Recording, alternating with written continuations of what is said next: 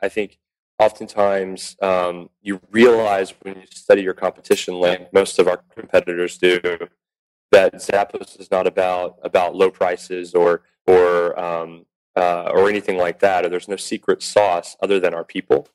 And so for us, from a collaborative standpoint, we have a lot to learn from, say, our biggest competitors in the space from a technology standpoint, from a marketing standpoint. We're always looking to our competition for that reason, and they're looking to us for cultural learnings and how to use to leverage the power of your employees to do amazing things. And at the end of the day, the beautiful thing is there's no other company in our business that approaches culture and connectedness and collaboration, both public and internal, like we do.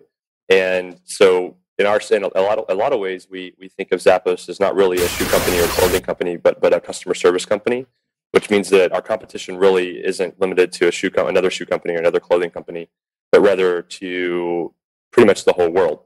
And so we don't really get hung up on our competitors because there's just too many of them.